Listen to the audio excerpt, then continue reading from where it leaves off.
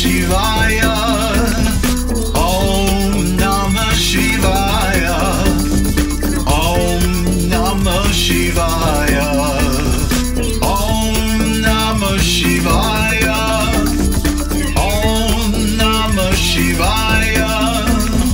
Om Namah Shivaya.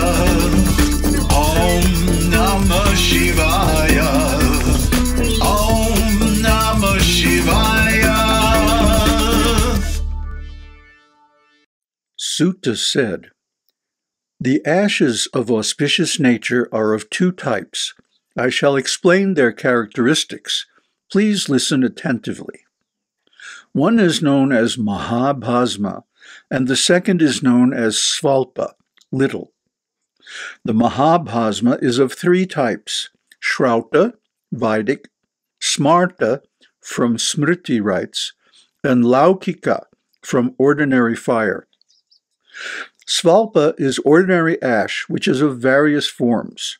The śrauta and smārta ashes are to be used only by the twice-born. The laukika and Svalpa can be used by everyone. Sages have said that the twice-born should apply the holy ashes while repeating mantras. Others can simply apply them without any mantra. When dry cow dung is reduced to ashes, it is called agneya, fiery. O great sage, this ash can be used for tripuṇḍra. The ashes resulting from agnihotra and other sacrificial rites shall be used for tripuṇḍra by men seeking intelligence." When the ashes are put on the forehead or smeared with water, the 7 mantras, Agni, etc., mentioned in the Upanishad shall be recited. People of all varnas and ashrams shall put tripuṇḍra on the forehead or dust their bodies with Bhasma using the mantras mentioned in the Upanishad. Or if no mantra is used, they shall do the same with reverence. Dusting with the holy ashes and smearing tripuṇḍra in horizontal parallel lines shall not be abandoned by those who seek salvation. Śrauta lays down that they shall not get negligent. Śiva, Vishnu, Uma, Lakshmi, goddess of speech, and other gods and goddesses, Brahmanas, Kshatriyas, Vaishyas, persons of mixed caste, and hill tribes have observed tripuṇḍra and dusting always. Those who do not observe tripuṇḍra and udhulana, sprinkling Bhasma, cannot practice well the various rites of the different varnas and ashrams. Those who do not observe with faith tripuṇḍra and udhulana cannot be liberated from the world even if they take 10 million births. Even after hundreds of crores of kalpas, Śiva knowledge will not dawn upon those who do not observe tripuṇḍra and udhulana with faith. This is the final conclusion of all sacred texts, that those who do not observe tripuṇḍra and udhulana with faith are tarnished by great sins. Any action performed by those who do not observe tripuṇḍra and udhulana with faith will give adverse results. O sage, the hatred towards tripuṇḍra and udhulana is kindled in the hearts only of those great sinners who hate everyone. After performing the sacred rites of Śiva in the fire, the devotee who has realized the self shall smear the forehead with the ashes, repeating the mantra beginning with Triyayusha.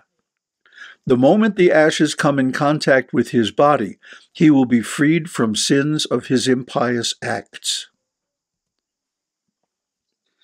He who observes tripuṇḍra with white ashes during the 3 sandhyas every day becomes free from all sins and rejoices with Śiva. He who makes the tripuṇḍra on the forehead with white ashes shall attain, on death, the primordial worlds. No one shall repeat the 5-syllable mantra without applying ashes on the body. After making the tripuṇḍra with the ashes, he shall perform the japa. All holy centers and all sacrifices will be present forever in the place where a man, having put ashes on his body, stays permanently. no matter whether he is ruthless, base, sinful, or commits morning sins, or is a fool or a fallen man. Even a sinful person is worthy of being honored by devas and asuras if he has tripuṇḍra on his forehead. What then of a faithful man endowed with a pure soul? All the holy centers and sacred rivers go ever to the place which a person who is endowed with Śiva jnana and has put on ashes casually visits. Why should I say more? The sensible persons shall always apply the ash, shall always worship the phallic image, and shall always repeat the 5-syllabled mantra of Śiva. Neither Brahma, nor Vishnu, nor Rudra, nor sages, nor the devas can explain adequately the greatness of the application of the ashes. Even if a person has eschewed the duties of the varnas and ashrams, he shall be freed from sin if he wears tripuṇḍra once. Those men who exclude a man wearing tripuṇḍra and perform holy rites are not liberated from worldly bondage even after crores of births. If a brahmana wears tripuṇḍra on his forehead, he must be considered as having learnt everything from the preceptor and as having performed every sacred rite. Those who begin to strike on seeing a person who has applied the ash are reborn of Chandala parents. O Holy One, this can be guessed by the wise. With great devotion, Brahmanas and Kshatriyas shall apply the holy ashes over such parts of the body as are prescribed by the rule, repeating the mantra Ma Nastoke, etc. A Vaishya shall apply the ashes repeating the Triambaka mantra, and a Shudra with the 5-syllabled mantra. Widows and other women shall do like the Shudras. A householder shall repeat the Pancha Brahma mantra, and a brahmacharin shall repeat the Triambaka mantra at the time. The vanaprastha shall repeat the Aghora mantra, and an ascetic shall observe with the pranava alone. A Shiva yogin, being outside the pale of varnashrama rites because of his conception, I am Shiva, shall wear ashes with the Ishana mantra. Shiva has ordained that the rite of wearing ashes shall not be eschewed by the people of any caste or outside the bounds of caste by other living beings. A person who has applied ashes on his body actually wears as many lingas as there are particles of the ash that remain on his body. Brahmanas, Kshatriyas, Vaishyas, Shudras, people of mixed caste, women, widows, girls, heretics, a brahmacharin, a householder, a forest dweller, an ascetic, a performer of sacred rites, and women who have tripuṇḍra marks are undoubtedly liberated souls. Just as the fire, when touched with or without knowledge, burns the body, so does the ash, worn consciously or unconsciously, sanctify the man. No man shall drink or eat even a bit without applying Bhasma or wearing Rudraksha. If he eats or drinks, whether he is a householder or vanaprastha or ascetic, a man of 4 castes or of mixed caste, he becomes a sinner and goes to hell. If a man of the 4 castes repeats Gayatri, or if an ascetic repeats the pranava, he shall be liberated. Those who censure tripuṇḍra actually censure Śiva. Those who wear it with devotion actually wear Śiva. Fie upon the forehead that is devoid of ash. Fie upon the village that has no Śiva temple. Fie upon that life that does not worship Śiva. Fie upon the lore that does not refer to Śiva. Great indeed is the sin accruing even from the sight of those who censure Śiva, who is the support of the 3 worlds, and those who censure the man wearing tripuṇḍra on his forehead. They are on a par with pigs of the rubbish heap, demons, donkeys, dogs, jackals, and worms. Such sinful persons are hellish fiends, even from their very birth.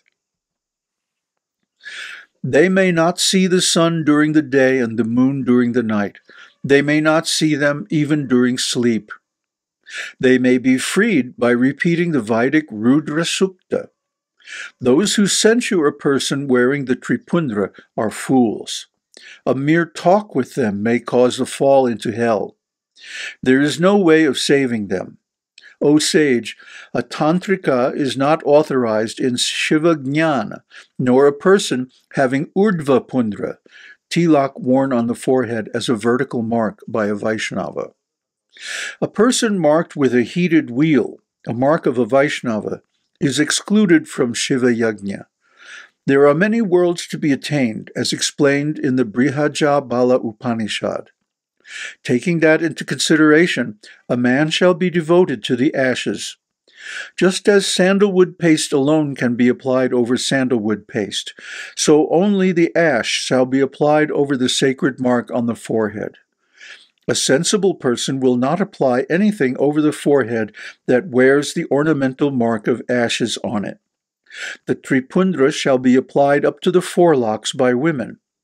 Brahmanas and widows shall apply the ash also. Similarly, it shall be applied by persons of all ashrams.